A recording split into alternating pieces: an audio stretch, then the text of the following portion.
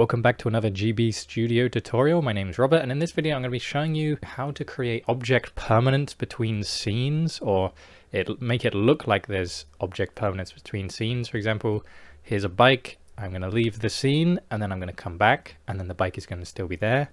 And if I leave, I can put it in this scene, and then it looks effortless, but there's three main things you need to do in order to make this happen, and I'll show you how to do them in this video. So before I start, I just want to thank you for all the feedback I've received on this game so far. I've already started compiling it into actionable tasks so I can improve the game, and I thank you very much if you were one of the ones that submitted some feedback. I will probably close the submissions for the feedback tomorrow or Monday, and I'll start working on the improvements for this, and then hopefully in another 2 weeks I can give you another update. So let's get down to business with this. So there are three things that you need to know with this, and obviously one of them is that there is the bike in the scene. It's an actor, it's its own actor, and then to make the player look like it's riding a bike, you need to have a second animation state, and that one has to have all of the frames with a bike on it. So this is a big task, is basically making your sprite sheet have both your walking animations and the cycling animations, and then you create a new animation state here, and then you can rename it to whatever you want as long as you know what it is. And so that means you have two states, one that's with a bike and one that's without a bike. And then the third thing is, on the scene initiate that you have the bikes in, you need to make sure that you're setting for example, the speed of the player, the animation speed of the player, the button for getting off the bike, and also setting the bike in the correct position or hiding the bike depending on if the bike should be viewed as an actor or if it's on you. So obviously step one would be to make your character have two states, one where it's cycling and one where it's not. Then it would be to add a bike to the scene, and the bike is obviously its own actor and its own sprite, so it has two states as well. One is where it's facing different directions and it's visible, and then the other one is hidden, where there are no tiles here at all, and I'll show you why in a minute. So first of all, we'll imagine that our player is just normally walking around and they come to interact with this bike.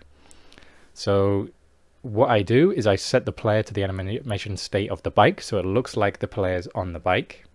Then I set their movement speed, so it's to 2 rather than 1, so it's twice as fast. I'm also setting the animation speed on everything to 5, so this is just here. And then I'm also setting the bicycle value. There's a global variable called bicycle, and it's set to 0. And what this means is that the bike is not in any scene, it's in, or the player is riding the bike. So obviously that's logic that I've set up that I know. So if the bicycle is 0, it means the player is riding the bike. So if we continue on, we also then hide the bike, because the player is now on the bike, so that we should hide this bike. And we also set the position to 0, 0, which is the top up, the very top in the corner. And the reason why we do this is because it has a collision box, so I'm just sending it away basically, so that it's not like going to be there. Another way of doing it would be just to deactivate it, but I prefer not to deactivate it so that it can still perform tasks, so it's just hidden and moved away. And then we have a attached script to the B button, which means that when we're on the bike, if we press B, it means that we get off the bike. And when we get off the bike, we store the player's variables, like their position, in these two variables here, which are just global variables, just player X and player Y. And then I'm setting the position of the bike to that exact thing, so then the bike is exactly where we are. And then I'm setting the player back to the default animation state, which is then without the bike, setting the bike to default, which is where you can see the bike, and then I'm setting the movement speed for the player back to 1, and then removing the script from the B button. And because this is scene 10, I believe, yeah, scene 10, I've set the bicycle value or variable to 10, and that means when this actor is initiated, you see here, if the bicycle value is 10, which it would be if we'd got off the bike and left it in the scene, we set the position of the bike to right here. and obviously it's automatically showing when we start. So if it's not scene 10 or bicycle value 10, then we have to hide the bike, so then it's you know, it's not visible to the player. And another thing I've realized is very important is on update you press this keep running while off screen, and this means that even if you're not in the screen space of the hidden bike, the bike will still get put to you when you press B to get off your bike. So make sure you tick this keep running while off screen. So now we're going to take a look at the scene initiate. So this means, imagine we come into the scene from a different scene. We need to know, is the player on the bicycle? And this, obviously, if it's 0, it means the player is on the bicycle. So we set their animation state to bike, press B, and then we can have the attach script to B button where it sets the bike back to the player's position and shows it, and sets the player's state back to default, and the bike is obviously shown as well, and also the speeds and animation speeds are back to normal.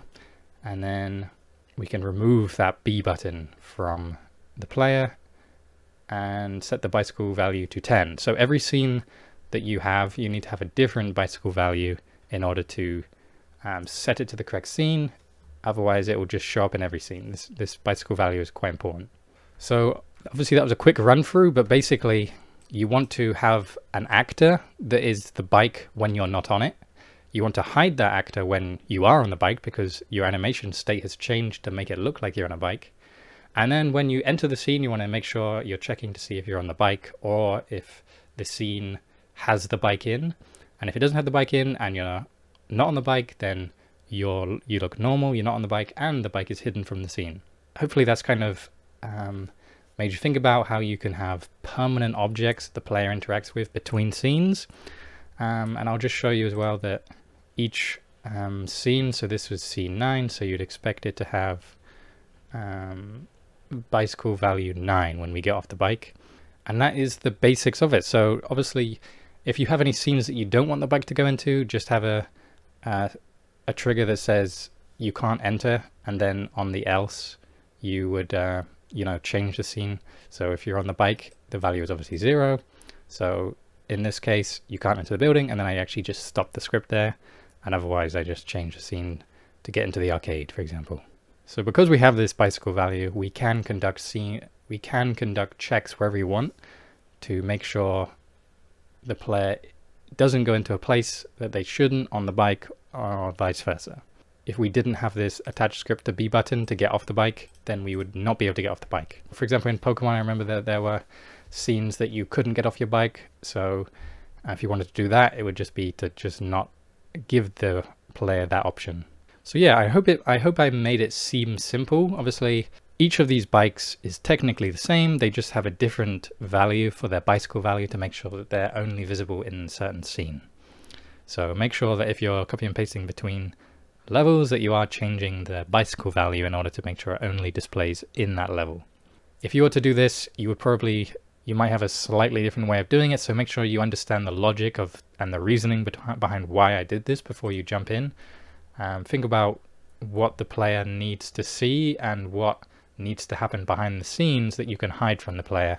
For example, sending it up into the corner or deactivating it or whatever. Obviously, keeping running while off screen is obviously another thing you need to keep in mind if you have bugs with it. So yeah, I'll put my patrons up on screen right now. Thank you very much to you guys. You guys are the absolute best. Remember to like the video if you like the video, subscribe if you haven't already. Let me know what you thought of this video and if you think you'll use this in your own games, or maybe it's inspired you to do something different. And I'll thank you again for watching, and I'll see you in the next video. Bye-bye.